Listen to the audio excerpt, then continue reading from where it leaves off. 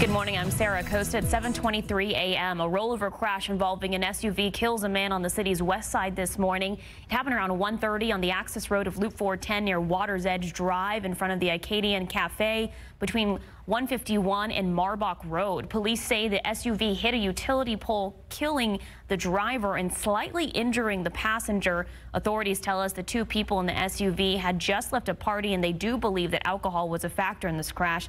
Police are still investigating. GMSA is off tomorrow, but we will be back on Sunday with tips on how parents can protect their teenagers from the negative effects of connecting on social media. That's Sunday morning on GMSA at 6.